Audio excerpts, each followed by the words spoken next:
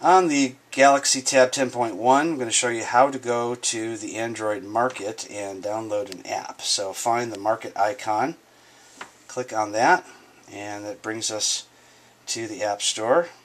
From here, you can either pick on various different options, or you can type in at the top search. We'll just type in birds, click the search button, and then we'll see, we'll go for Fluffy Birds free. How's that? And then we'll see that it's free. We can go ahead and download it. It's got some good amount of stars. You can look at the description. Many times there's also a video you can watch in here as well. And then here is where some of the reviews are. So go ahead and hit the download button. From here it tells you all the different things that this application has access to. You can decide after reading that if that's something you want to do or not.